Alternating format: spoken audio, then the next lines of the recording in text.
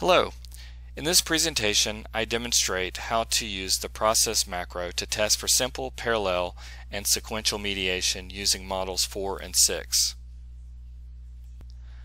A copy of this PowerPoint can be downloaded from the link under the video description. Please consider downloading it as it goes into more detail than I will provide in the video. Also, a link to the data is provided under the video description as well.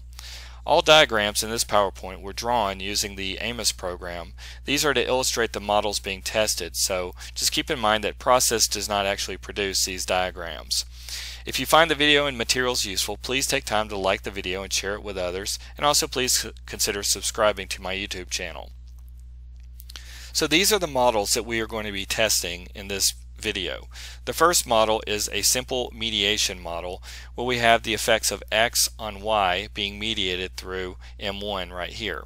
So when we look at the individual paths, those are referred to as direct effects, and you can see that we have a direct effect of X on M right here denoted by path A, a direct effect of M1 on Y denoted by path B, and then a direct effect of X on Y denoted by path C.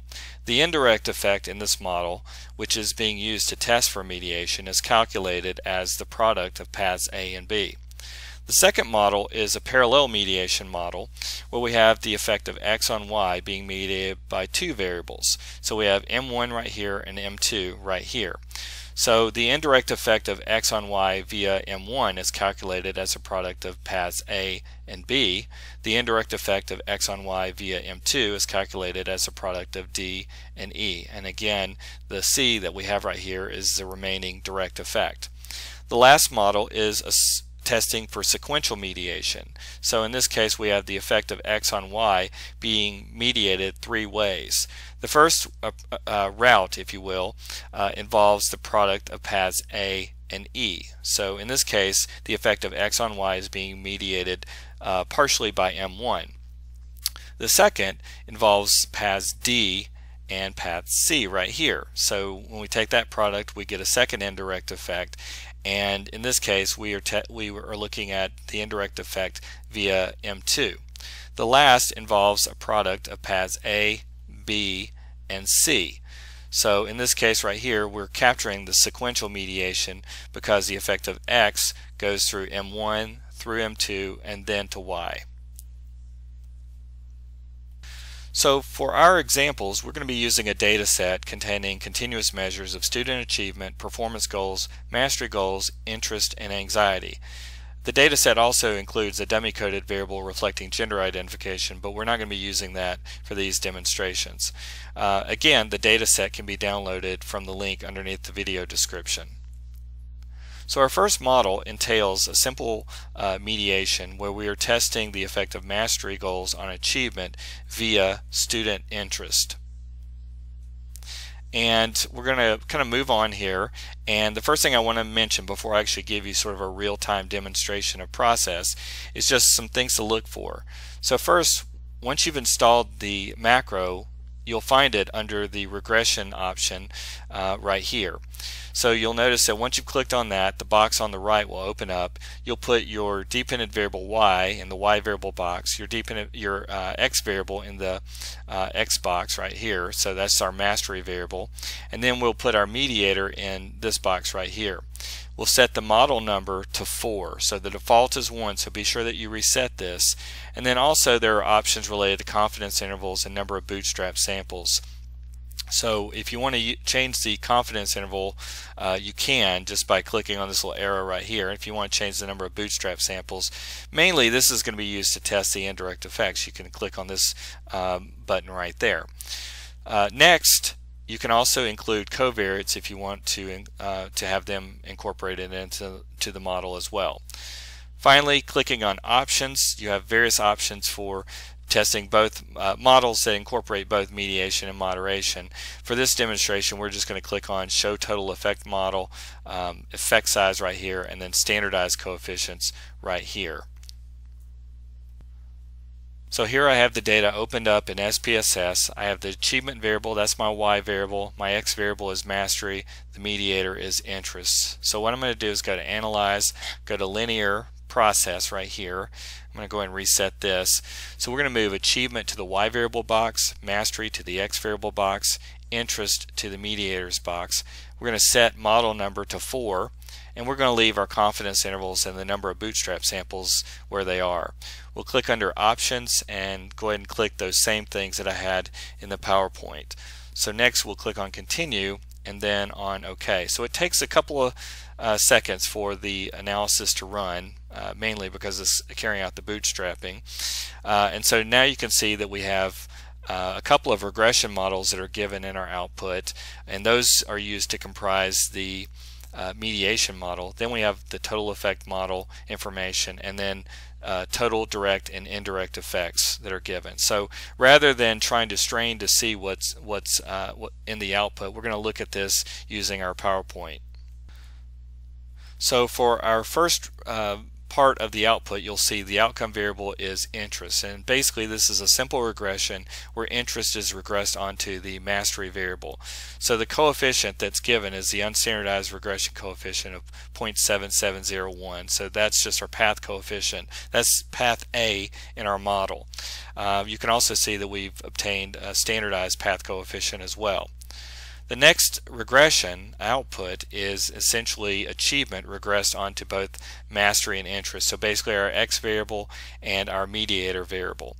So we have our regression coefficients that are given right here, and so I'm incorporating these right here. So when we substitute those values into our path diagram, this is what it looks like. So you can see there's path A, there's path B, and then path C right here. So the indirect effect in this model is calculated as a product of paths A and paths B. So that's the indirect effect. And we test this indirect effect by using the bootstrap confidence intervals. And essentially, if 0, which is the null hypothesis, if 0 falls between the lower bound and the upper bound, then we would maintain the null and infer that the population indirect effect is 0. If the null of 0 falls outside of that interval, then we would infer that the population indirect effect is significantly different from 0. So, and that happens to be the case with our example.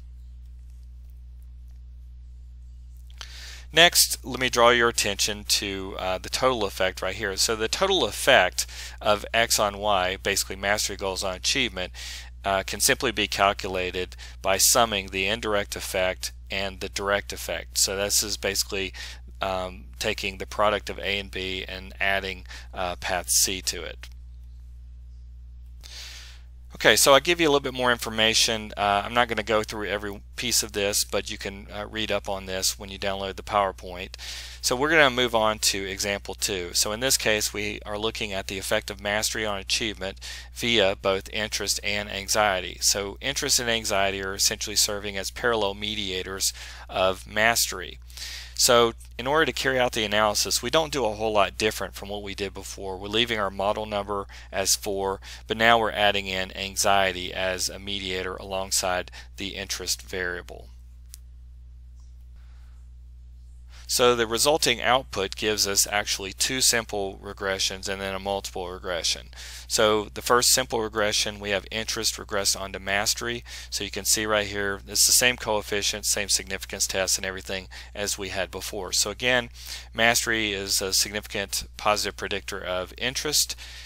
This is mastery predicting anxiety. So in this case right here, you see that the indirect effect is, the direct effect is negative. It's negative 0.3992, and it's statistically significant. So basically, students higher in mastery goals exhibited lower levels of anxiety.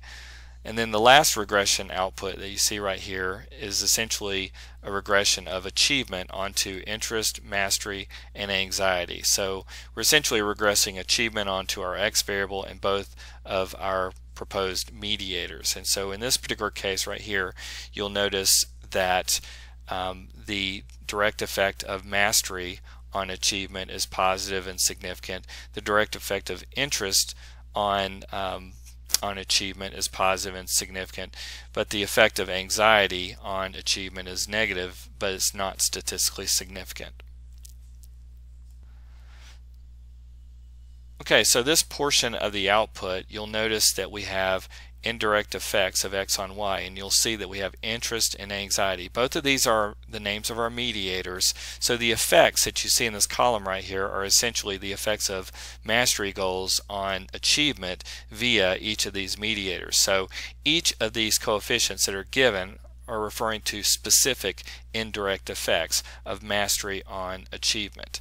So you'll notice that going back to interest right here, the indirect effect of mastery on achievement via the interest variable is statistically significant because the null of 0 does not fall between the lower and the upper bound.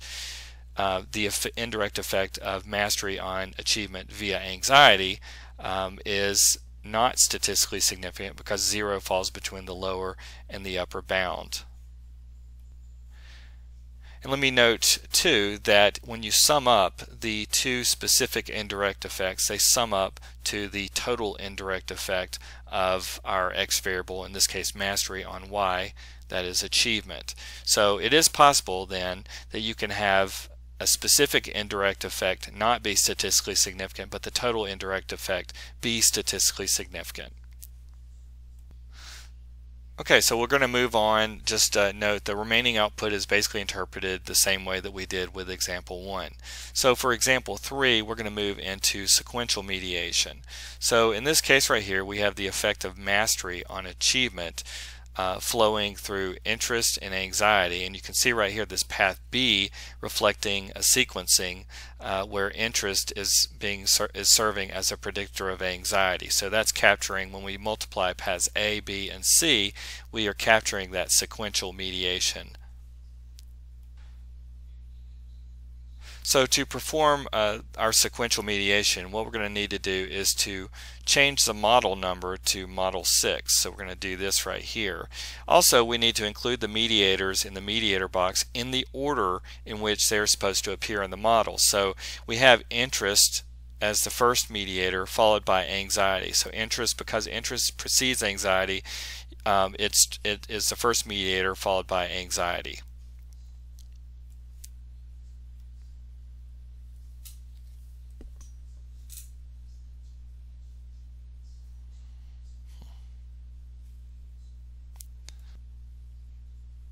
Okay, so now we have our outcome variable interest, again being regressed onto mastery. So we have basically the same results as we had before. You can see mastery was a significant positive predictor of the interest variable. The next model, now we have essentially a multiple regression where anxiety is being regressed onto both mastery and interest. So you can see right here that basically mastery is a significant negative predictor of anxiety. Interest was not related to anxiety. The last outcome that we have right here, we have achievement regressed onto all three of our predictors. You may not necessarily see it, but anxiety may be kind of falling off your screen, but basically that's the last predictor, and you can see that essentially mastery again is a significant positive predictor of achievement, interest is a significant positive predictor of achievement, anxiety is a non-significant predictor of achievement. So when we substitute the values from those three regressions into our sequential mediation, these are the values that show up. So going a little bit further into our output, you'll notice that we have the indirect effects that are given right here. You'll see it says IND1, IND2, and IND3. And the key for those indirect effects are given down here. So IND1, we have mastery predicting interest, which in turn predicts achievement. So that's basically computed by taking path A and multiplying it by path E right there. So that is the first indirect effect that's given right here, and you can see that using our bootstrap confidence intervals is statistically significant. The next involves taking mastery, predicting anxiety, and then going to achievement. So that's mastery to anxiety, so that's path D right there, and then anxiety to achievement, that's path C right there. So when we multiply paths D and C right there, then we get the indirect effect that's given here, and you can see that indirect effect is not statistically significant because 0 falls between the lower and the upper bound of that confidence interval. The last indirect effect has mastery going to interest, which in turn goes to anxiety, and then to achievement. So in this case we have path A multiplied by path B multiplied by path C.